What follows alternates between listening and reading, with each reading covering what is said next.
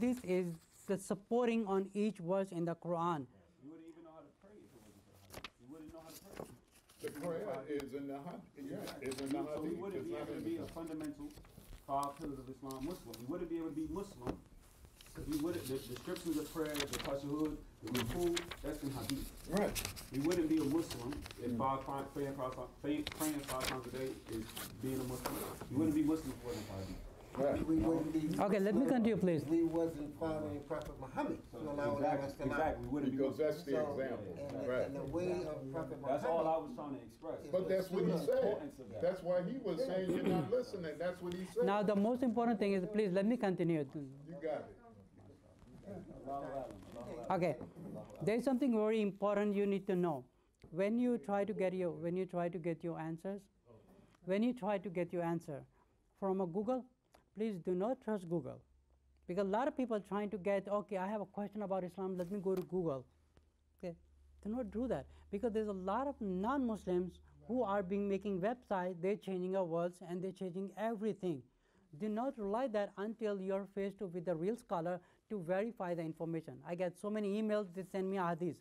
They send me a lot of things in an email. My emails are being bombarded with emails from everywhere, people asking to verify the information. When they go to local imam, they hear something else. But when they try to, because it's all about trust. When they go to some scholar who belongs to some sect, they don't trust them. When they ask me, what do I believe? I said, okay, I believe on Muhammad, the Quran, and the Sunnah, the pure Sunnah of the Prophet ﷺ. Okay, now this is what you have to understand, brothers, please. Verse 9, Surah 9, a lot of people doesn't even know. Now, brothers, let me try to give you like a very important information. So do not rely on the sources of Google. They are not 100% correct. They are all like fabricated and corrupted materials. Even a lot of non-Muslims, they're trying to put the corrupt Quran, with changing everything in the Quran, and they are even making a websites of Quran so people can read it.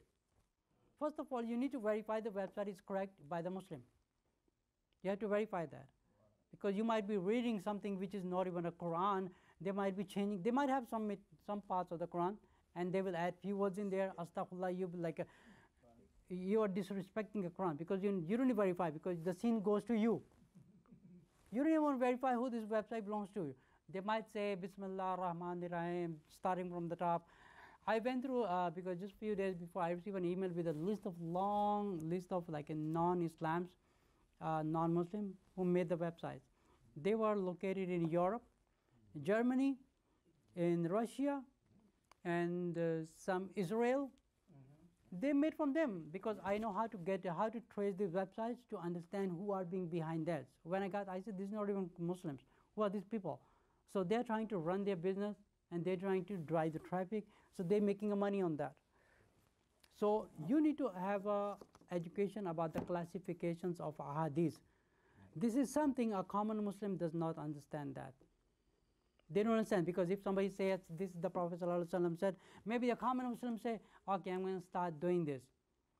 You're going to start doing this, because if you have a knowledge, you're going to go verify if this scholar is telling you to follow this hadith. This is the Prophet ﷺ say. It is your duty to verify. I'm not asking you to sit there to believe me what I'm telling you. I'm asking what I'm telling you, you go verify. What I'm saying here, I'm only saying you from the Quran and Sahih Hadith.